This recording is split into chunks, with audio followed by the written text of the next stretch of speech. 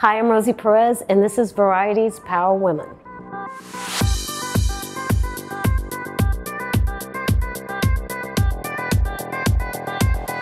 Feminism means to me pure and simple equality. What makes me feel powerful as a woman is coming to grasp with my own self-worth and not apologizing for it, not compromising it, and letting that knowledge just shine through.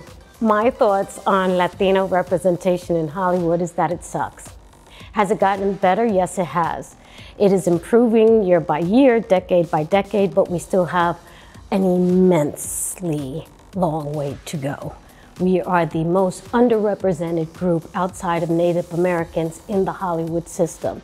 Yet, we make up the biggest consumer in the Hollywood system. It doesn't make sense. The math doesn't add up, and things still need to change, so I am not happy. I've been in this business for 30 plus years, and I've been asked the same question in almost every interview I've ever had, and I keep repeating the same answer over and over and over again. It's like, wake up, people. Wake up.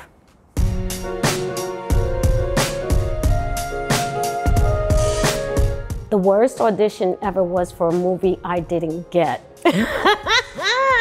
That was The Matrix. It was horrible. As I was walking out, I was like, I know I didn't get the job, I really sucked. And they were like, no. And the casting director was trying not to laugh. And then finally I looked at her and go, I really sucked. And she just burst out laughing. It was for the Carrie-Ann Moss role. I was terrible. I was totally off my game. That's one thing that I know about myself. That is part of my power. I know when I'm good and I know when I'm not. And I have the confidence to acknowledge both.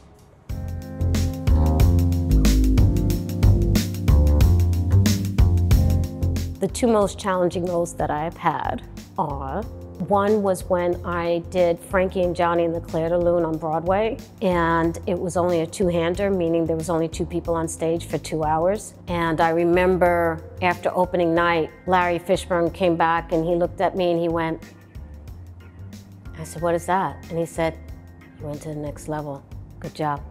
And I burst into tears. And the other was Fearless, the movie with Jeff Bridges. That movie was so difficult for me to go to a dark place that I understood. That also allowed me to grow as an actress as well, and as a person, quite frankly. I am offering you a chance to help bring down the single greatest threat to New Orleans, to atone for what you have done. The most fun moment on Your Honor would probably be my first day. I was a nervous wreck, and Bryan Cranston was so supportive. When I walked on set, everybody was very, very quiet because they knew I only had 2 days. 2 days from the day I got the offer to the day I was on set. Once I got a solid takedown, Bryan screamed out, "You did it!" And everyone, the entire crew just started applauding. And I just said, oh my gosh, I was so nervous. I don't know if you guys could tell. And Bryan goes, oh, we all could tell.